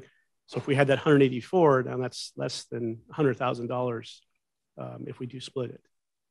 And again, this is not ZT baseball, so I'm going to make sure that's clear. We're not saying ZT baseball is like this, but in our research with other cities that have done something similar to this, like a Field of Dreams, those plans didn't quite materialize how things were envisioned. Worst case scenario, they had problems like defaulting on payments or going into bankruptcy or having to sell those facilities. Again, that's not ZT baseball. Okay, we don't have any information that they're doing that. But doing our due diligence, we did ask other cities that have gone through this, and they did say that there was some issues on the back end. And then most importantly, the biggest unknown is really from the cost standpoint. We were able to narrow down their commitment was about $2 million. So all those things that I told you that they were going to do, we had a long conversation with them saying, I don't know if you know how much things cost in California versus Houston, but that didn't add up to us. So we were telling them this costs more closer to $10 million, even with all the unknowns that we're thinking it's closer to 10. It could be more, but we're saying, hey, it's closer to 10. You're saying 2, who pays for the rest? Their answer was they're willing to negotiate that. So again, not a lot of clarity. We like to operate on more clear pictures when we go forward with projects. But at this point, that was the best they were able to give us. And with that, I will stop there and happy to take questions.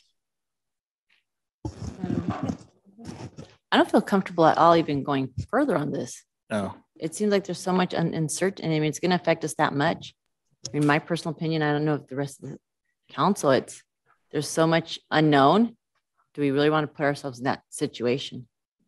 And I know the last time we talked, I mean, the price was 19 million, and I know that it's still 1%. And I was just like, you know, and they were talking about the cost of how they were going to build a field, and you know, but yet they didn't have the finances. If they were going to make so much money, you know, in what their profit margin was, like, why don't they build the field themselves? But they're not even talking about that. But I know that in the past I was against this, and you know, I'm still against this. So I hope that we can finally close this chapter and stop wasting money on, you know, on our staff time. So hopefully, if Councilmember Martin, if that's a directive, I mean, I'm willing to second that directive of just closing this chapter and moving on, and you know, allowing our residents to continue to enjoy those fields.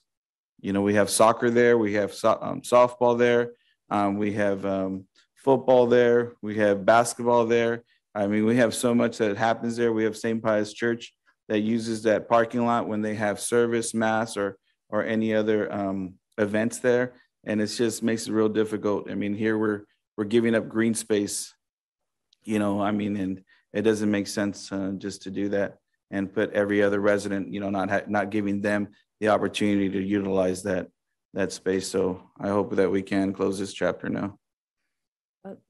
Do we have any other council that would like to make some comments? John or Jay? No, let's just, like John just said, let's just move on from this chapter. It didn't work out, and I don't know why we wasted this long to get the half the answers. So obviously it didn't work. Yeah, and also if I can, Jay, just to let you know, I think this is a good time that I think too, where staff need to realize when we do give a directive, I mean, please recognize the directive that if we're all against it, and we were against it, you know, even if it's 4 or 3, it's still a directive.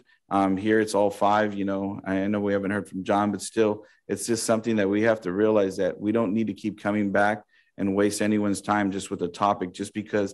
And I know Juanita, you know, had mentioned earlier about, you know, about the Maidstone and not being heard. And this is a thing that, you know, this is where we're giving a directive, and hopefully this time you guys do listen to it, you know, when we're talking about staff. And I think just in general, staff need to take better notes or pay better attention. I mean, I'm not trying to knock you guys, but you guys have to understand, I do appreciate all that you do, Ivy, because I think you and Janet take the best notes, not just to call you guys out, but still, you have to understand that you guys have to realize once we close something, let's just close it instead of wasting a lot more staff time. Yes, I agreed. I didn't feel comfortable with this. I spoke to Noah this morning and told him exactly what my peers at the dais have said. So are there any more? John, did you have something to say? Yeah, no, just real quickly. Noah, thank you so much for that brief summary and, you know, the comparison. I know that, you know, if we were going to do this, usually more comfortable with a 10-year rather than 20-year lease. The income is not going to be a major, you know, it's not going to be a make it or break it deal. And you're right, there's too many things that were not clarified.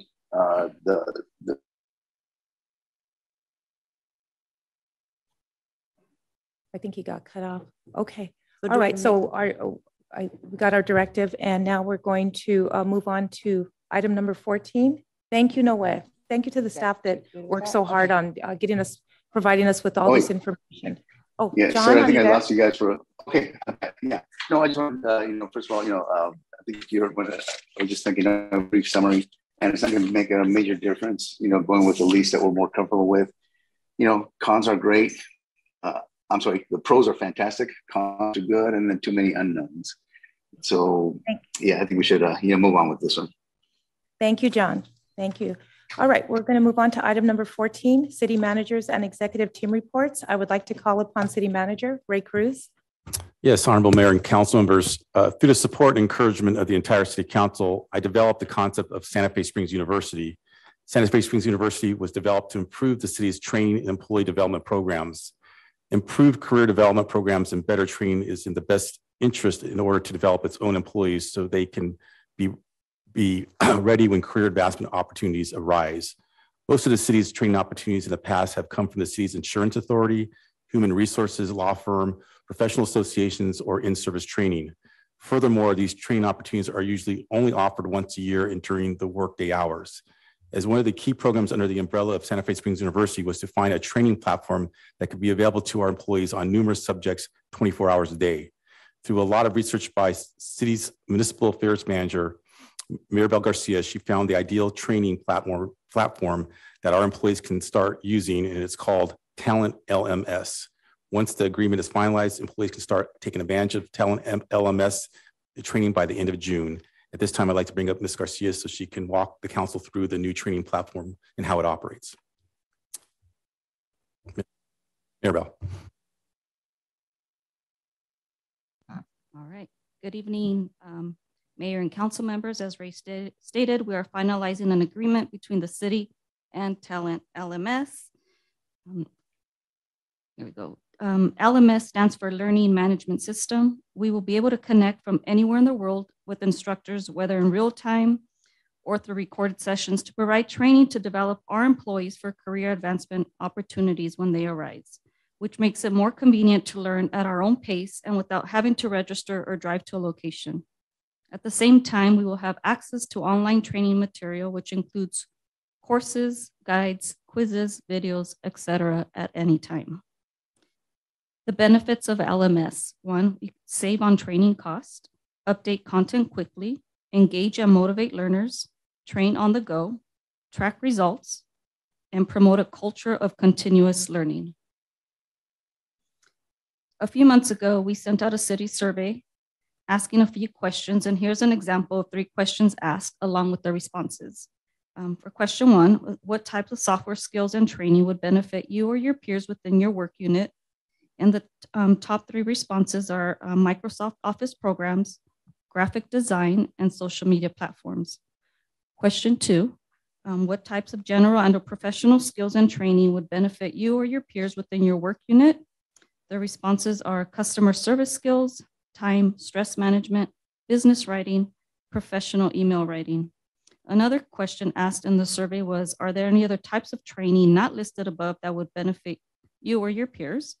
The responses are as follows: public speaking, hazardous materials, dealing with difficult people, emotional intelligence, marketing, economic development strategies, effective communication, investigation, emergency management, and laws of arrest.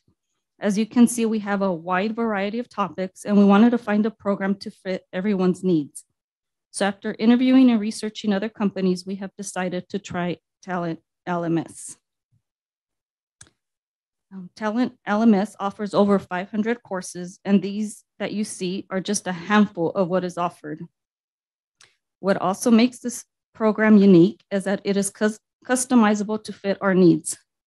For example, if you are in recreation and want to learn about accounting, classes are available for you. All you need to do is log into the platform with your unique access code that will be sent out to every employee soon. You can view the library courses, take the course, and if you don't complete, no problem, you can pick up wherever you left off. Once you complete a course, there's a short quiz at the end, and we will be notified of your completion, and a certificate will be sent to you and your employee file. With that, we look forward to improving the city's training and employee development programs.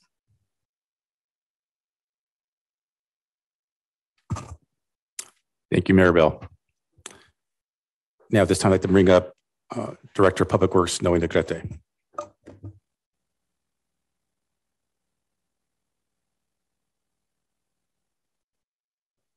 Okay, thank you. Just a couple of things to report on. It's the end of the year. We're trying to close out some projects, a lot of facility projects as well. So one thing I wanted to show, or actually 4 things. First thing is Behind the library parking lot, the lights were upgraded to an LED. As you can see on the left, that was the old shoebox, and you can see on the right is the new LED. You can really see a difference at nighttime. The next slide, please. There's the before and after pictures of the lighting difference. So we're going to continue to look at areas where we can do an in-house upgrade, continue to work with our staff to see where we can evaluate areas that need to improve lighting, where we can do it in-house. Next slide, please. Town Center Hall, on the right, the floor was recently polished in the social hall, as well as new flooring in the kitchen for the social hall to your left. Next slide. And then we had new flooring over at the women's restroom at the municipal services yard.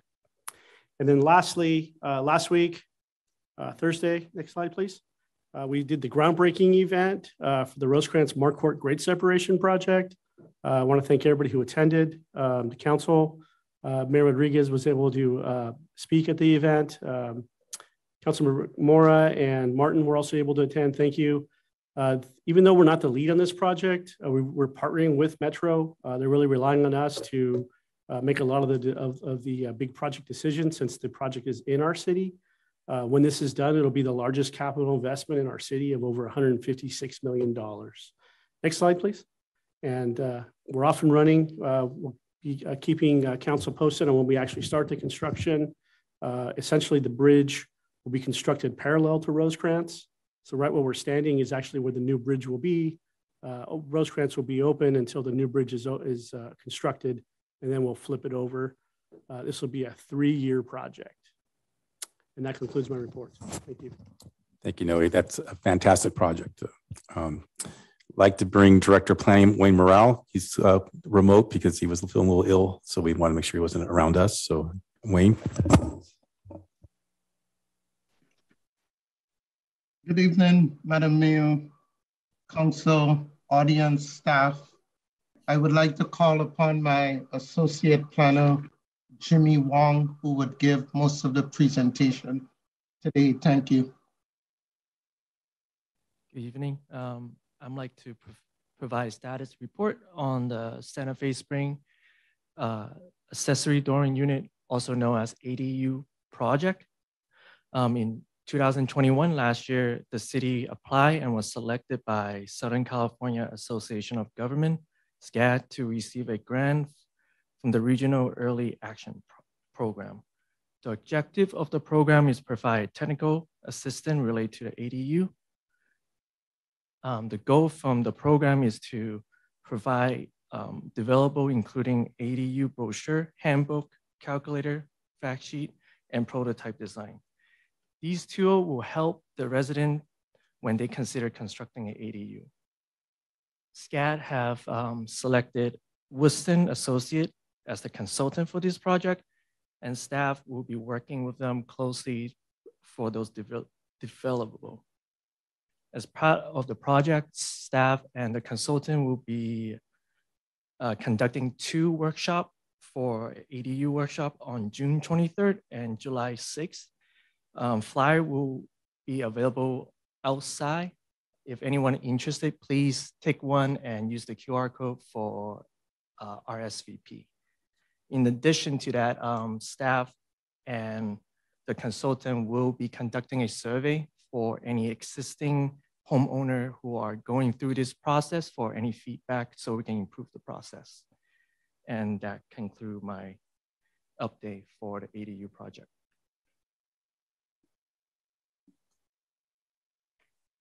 Yes, thank you, Jimmy. Appreciate it. So after a 2-year hiatus, ICSC Las Vegas was back. Myself and my Assistant Director Kwong attended along with Councilmember John Moore. And this is our booth.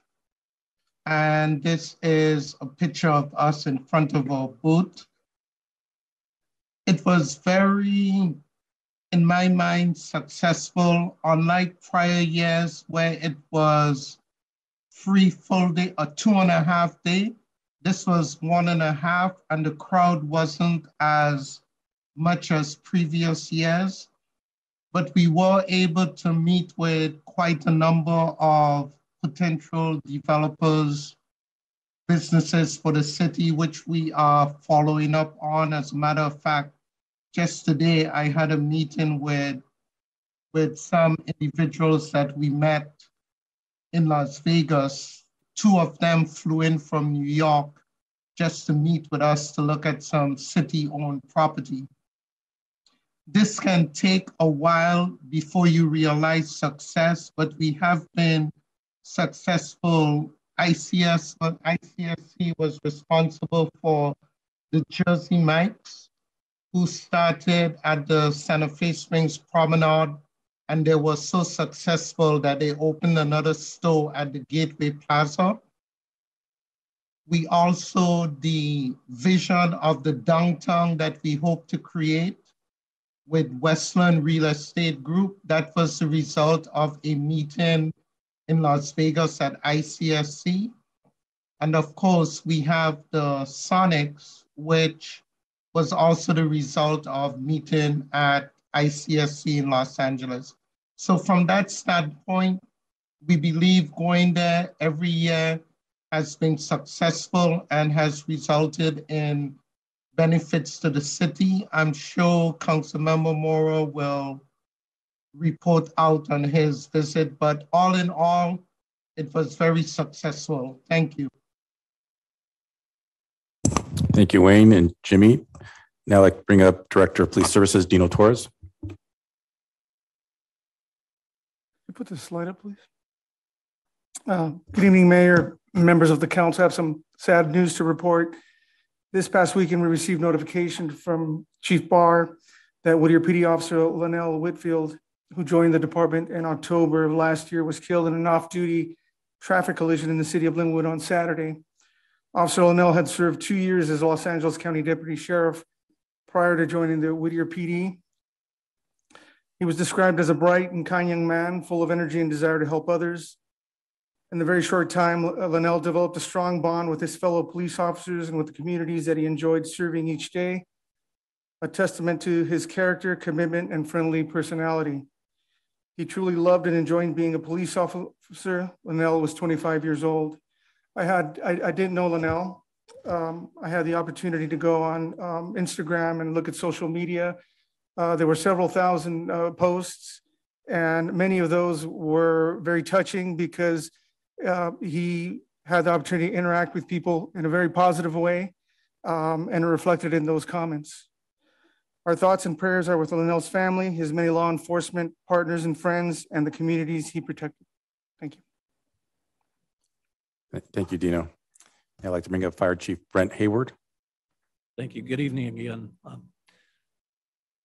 Our condolences to the Whittier PD family, Linnell, his family. We're wearing our badge shrouds in honor of him in your department. If there's anything anybody needs, please reach out. Just wanted to give the council a quick update on an issue that we had here at our headquarters at 11300 Greenstone on a power failure that I emailed you the other day. If I could get the first slide. What you're looking at on the left-hand side is Greenstone and our headquarters fire station. The lower half of the building is the, excuse me, suppression side. The upper half is the administrative side. On Sunday evening, we had received emails from Edison that they were going to be doing some preventative maintenance work that evening. The next morning, as we came into the administration side, we realized that the generator was running, the backup generator that was put in about 8 years ago on a CIP project, and everything was working properly. It provides a minimal amount of power so that the suppression individuals can respond, but there was more of an issue to it. Thanks to Noe, Kevin, Johnny Chavarria, and everybody who came out that morning, we realized we had a bigger problem on our hands than what it appeared. An Edison individual was contacted. Johnny and his crew, we ended up seeing a circuit that was blown out on the street. So we called Southern California Edison. They sent out a troubleman and a crew. They tried to re-energize that line, and the bomb sound that went off rocked the street. We had a problem with an underground line that you see in yellow that runs to a transformer in the back near that same generator. The generator that you see is on the right-hand side doing its job. They tried to re-energize it a couple times and realized that the lines were frayed and destroyed. They could not pull lines. They could not replace lines. They were going to replace a whole new transformer on that right-hand side in the circle. So if we could get the next slide. Edison came in, they brought in a bigger portable generator. If you look on the upper left, that transformer is gone. Everything is completely operational today. So department heads will be having our department head meeting tomorrow still at headquarters in the training room. But as I was leaving, people are still working there. They're bringing in a brand new transformer.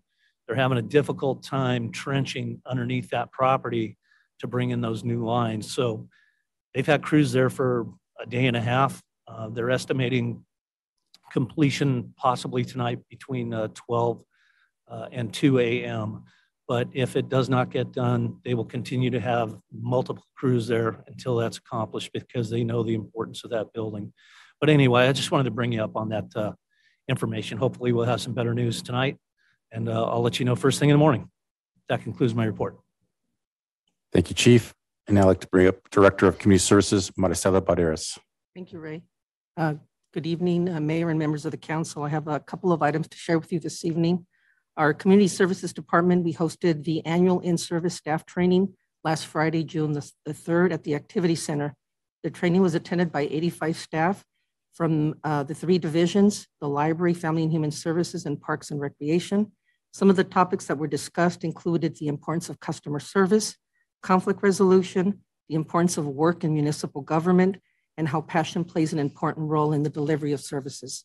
The theme was colleges and universities, and our staff were allowed to wear their alumni apparel or their favorite college or university attire. I want to thank Mayor Rodriguez, Councilmember Martin, Councilmember Mora, and City Manager Ray for spending their morning with us and delivering inspiring words to our community services staff. Here's a video recapping and highlighting the event.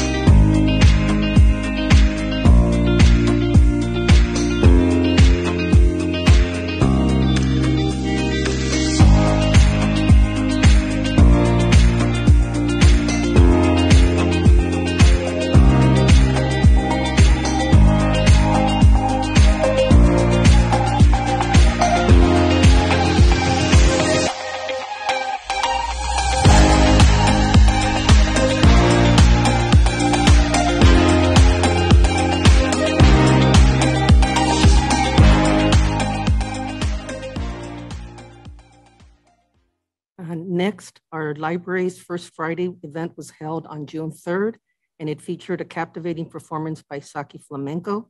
Our guests clapped, cheered, and they danced as flamenco dancers were accompanied by an acoustic guitarist. The guests were also invited on stage to get up and dance. All of the children also received a free book of their choice. Everyone's looking forward to our next Energizing First Friday performance, which will occur in October. And here's a short video recapping the performance.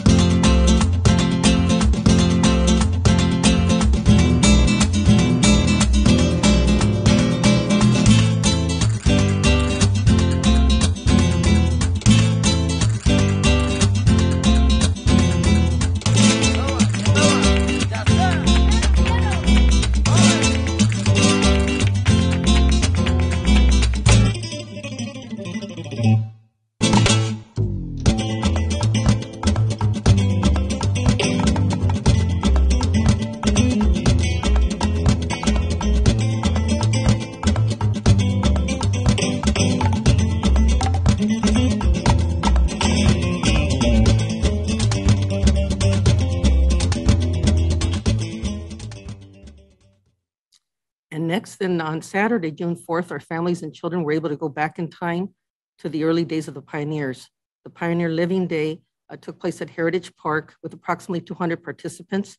They were able to enjoy games, interactive experiences like panning for gold, arrowhead making, blacksmithing, and rope making, as well as crafts through the decades to celebrate the history of fun. I want to thank Mayor Rodriguez and Mayor Pro Tem Zamora for attending the event. Here's a short video highlighting the event.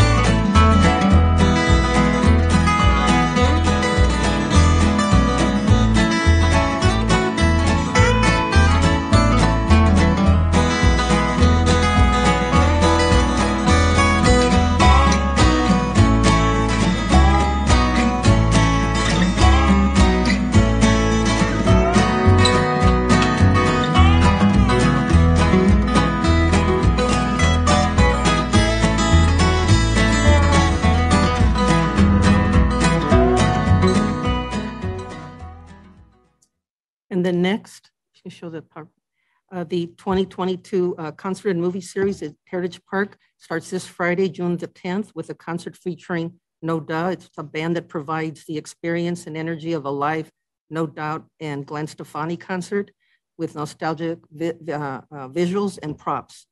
Then on Friday, June the 17th, the movie Encanto will be screened. The summer series will alternate between the concert and a movie every Friday through August the 5th. Excluding the 4th of July weekend. Our concerts will begin at 7 p.m. with Fashion Friday Boutique in collaboration with the Abigail Barraza Foundation. Our movies will begin at 8:15. We'll have food available for purchase. And if you want further information, our residents can call Heritage Park. Next item. Also, on May the 27th, in preparation for the concert and movie series, the Parks and Rangers, they spent the day training on the proper setup and tear down of the new 45-foot movie screen and sound system. You can show this. Here are some photos of the park rangers learning how to properly set up and store the screen. The large screen will be set up on the south lawn at Heritage Park, and staff is excited for the new equipment that will enhance the movie experience. I want to thank City Council for the appropriation of this equipment that was part of fiscal year 2021-22. And then my last item is also this Friday, June 10th, the Family and Human Services Division will be hosting the Hawaiian Luau Senior Dance at the Gus Velasco Neighborhood Center from 9 in the morning till 12 noon. We're inviting all our seniors in the community to come out and join the island experience and dress in their favorite Hawaiian attire. The fee's $10 and it includes a catered lunch and some cool refreshments. For more information, you can contact the Gus Velasco Neighborhood Center. And that concludes my reports. Thank you. Thank you, Maricela. Madam Mayor, that ends our executive team reports. All right, thank you. And we're moving on to item number 15, appointments to boards, committees, and commissions. Councilmember Martin. Thank you. Councilmember Mora. None at this time. Thank you. Councilmember Sarno. None at this time. Thank you. Mayor Pro Tem Zamora. None tonight. And I don't have any. Thank you. So now we're moving to item 16, council comments. Councilmember Mora.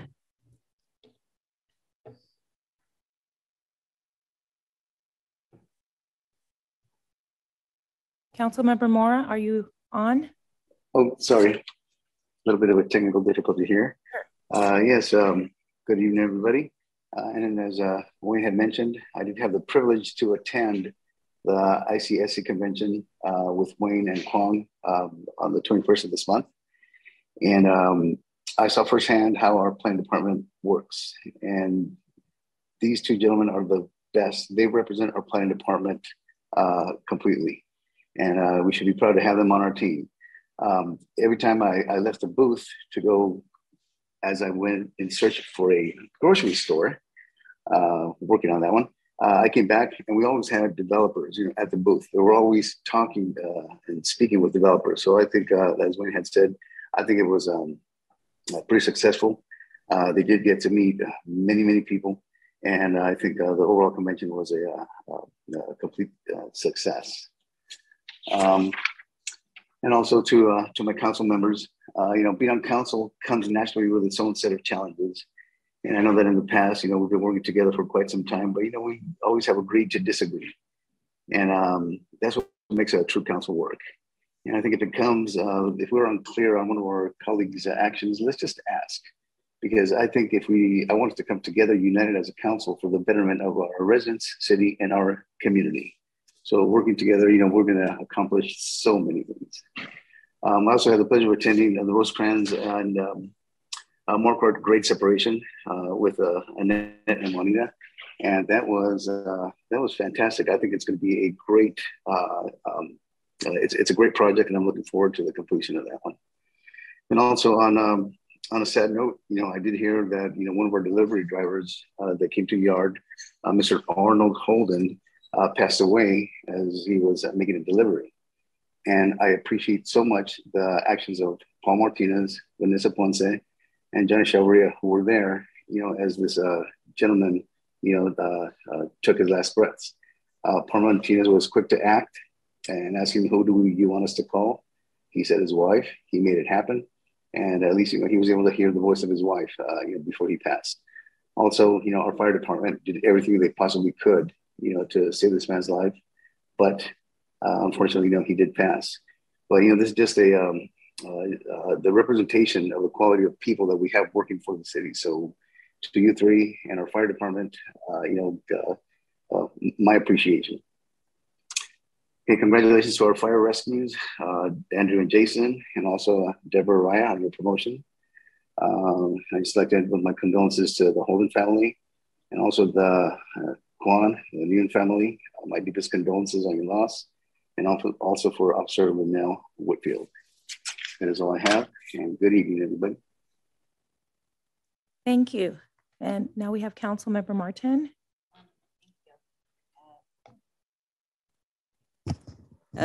First and foremost, Whittier PD, our condolences. We're a small family here, so it hits home. And like Chief said, our doors, our hearts, anything for you guys, we'll always be there for you guys. So please share that with your officers. Kiki, thank you for coming. We have such a good relationship with Sister Cities. We go way back, and it was great. I appreciate and honor that you actually came to invite us over there. Hopefully we'll be able to make it, make more memories, bring that connection again.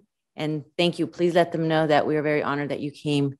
Please tell Martin, thank you so much.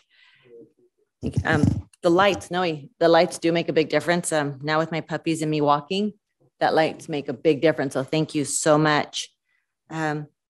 Orientation, we were over there and it was great to see all these new kids, so excited. It seemed like there's so many of them. So it's gonna be great to see all the new faces in the park and stuff. So the program seemed really cool, what was going on. So thank you for that. I'm making it short and sweet. Just happy Father's Day. We won't be here till after, so please, all you fathers out there, happy Father's Day out there, and any moms, single moms being out there, happy Father's Day too. So that's it. Thank you. All right, we have Councilmember Sarno. All right, guys, I'll keep it really short. First, my condolences to the Whittier PD family and the fallen officer. Sad day for any person to lose their life. Just want to congratulate all the kids graduating today, tomorrow, this week. Another school year has gone by. Hopefully we have a lot of bright new college-bound job career residents in our community. So, but just everybody stay safe and have a good night, and happy Father's Day to all the fathers out there. Thank you. Thank you. And Mayor Pro Tem Zamora. Also, I do too want to echo, the loss of a Whittier PD officer, Linnell Whitfield. I mean, I know we call it Whittier PD, but it's also Santa Fe Springs PD. We do share it. And also, I know we're talking about Happy Father's Day, and, some of us don't have fathers here, and, we just got to be grateful. Make sure you do hug your father, hug a loved one that represents a guardian or a fatherhood. I know that Kwong and Laura in our planning department, they lost their father. So I just want to actually send my condolences to them, and whatever we can do through the city to support our staff, and just let us know. Also to congratulate all the graduates and all those who are promoting from either 5th grade to middle school, and kindergarten to 1st grade. 8th grade to freshmen, and also high school to college. So congratulations with that. And also just on a little note, I know we keep talking about the pool on the aquatic center. So so in talking about the pool there, I was just asking somebody had made a request. And actually I kind of thought the request, we just had Memorial Day weekend where some of us get to enjoy a barbecue and others don't have that luxury because, they lost a loved one. And, so the request is to actually name the pool. If we can name the pool, the Paul T. Nakamura Aquatic Center in the future. So when that gets built, if us as council can name it the Paul T. Nakamura Pool, I can't take credit for the idea. The idea was a great idea. The idea actually came from a resident, Blake Carter. So hopefully in the future, once that pool gets done, we can name it in honor of your son, Yoko and Paul. So just to let you know, and hopefully, we can make that happen. Just a little note of Paul. He actually worked for our city. He was a lifeguard, and also he went to the military. And of course, in the line of duty, he was killed. So he went to Santa Fe High School. He's a resident. He loved this city, and it's the least we can do is be able to recognize him that day with his name, always known on that pool. So hopefully we can make that happen. I know we're not there yet. If you guys could see what I see right now, Yoko's the mom's actually crying in the audience. So once we get there, we'll see. So other than that, it's a place that you guys can always attend besides the little memorial we have outside, and always remember, once again, happy Father's Day to everybody up here. John Mora, I know you guys are not here, but happy Father's Day. Jay Sarno, happy Father's Day. Juanita, I know you're a father to your two. So happy Father's Day. So other than that, I know Annette, everyone else plays a role. I play a role to my brother who has special needs. So sometimes it almost feels like I am his, like I am his dad. But either way, I just want to ask for a hedge of protection, and may God always bless the fathers out there who take on the role as being a father, And I commend you guys for always taking up that, taking up that time and effort, because being a dad takes hard work. And for those of you who take the time to take your kids and, whether it be softball, whether it be baseball, travel, you name it. I mean, literally, I applaud all you guys that continue being who you are, because we are lacking fathers in this time. We do lack that discipline and love. And so make sure you guys always remember that discipline and love should always coincide. And, may justice always be served. So you guys take care. God bless and have a good night. Thank you very much. That was great. And I agree with the Nakamura's that's a great idea. So I just wanted to say that. And if you need tissue, we have tissue up here. We can bring it to you. You're so sweet. I just wanted to say we've been very busy over here. The city has been having so many programs. I'm so happy because I get to attend we all get to attend all the programs. And, sometimes we have to pick and choose, but I try and go to everything that I can possibly go to and, carry a full-time job and then be the mayor of Santa Fe Springs, which is very important to me. But I just wanted to pay my respects for our Whittier PD fallen officer, Whitfield. I saw the email. It's tragic. And just, if you could go back and tell Whittier PD and all your staff that our condolences. If there's anything that we can do, we're here for you. And I also wanted to congratulate our fire and rescue, Andrew and Jason. So proud. One of them, he looked like he was a teenager. So they're getting younger and younger. And also, we had so many things going on. The Pilgrims Day was a wonderful, wonderful Saturday, beautiful day. And I saw our Mayor Pro Tem Zamora passing out Play-Doh. Asked him if I could have some for my grandson, but he only gave me one. But anyway, at least he has some at home. But it was a beautiful day of dancing and crafts and musical chairs and a food truck. The food was delicious, and a lot of residents, the people making quilts and just anything. They were making rope. It's really interesting to go over there. I wanted to thank our new staff that we just had met in the training too, because we just told them, please come up to us, tell us your names. We want to get to know you. And all of the new staff were there from the training that we had. So I was really happy to see all of them and shake their hand and get to know them by their names. Also, I went to the Rotary. I went to go visit the Rotarians with their dinner. Kathy Fink, thank you so much for sending that invite to us. The Rotarians had a dinner for the students of St. Paul and Santa Fe High School. They had gone camping, and it was a training for them, a learning experience. And the kids got up and said their testimonials, and they had such a great time and very passionate. And they said they didn't want to leave. The kids that they met that day, they felt like they had known for years. So it was very nice. And I want to thank you for inviting all of us up there. I had a really good time. Also went upstairs and talked to the Parks and Rec. Met up with Noé. He was giving a training session to the Parks and Rec. So I was just all over the place, a little bit of this and a little bit of that, and had a lot of fun. The Rosecrans and Marquardt separation bridge, that was, that's going to save a lot of lives, and that's going to prevent accidents. And we are in the business of saving lives. Public safety is number one. So I just wanted to make sure that you know that we are there to make sure that public safety, our police officers are there, our firefighters are there, and all of our staff to make sure that you're safe, we're safe. And if there's anything else that we can do, just let us know. Your ideas are very important to us. Your concerns are very important to us. And that's why we're trying to do everything that we can do. We may not have been able to do it in the past, but you know what? That's the past. Things change, and we can get on and we can move forward and we can get things done. I wanted to thank Enrique for being here today, and thank you for inviting us. That is so special that you came all the way over here. I heard that you live in, is it Temecula? Thank you so much. You got a long ride home. And you're always in.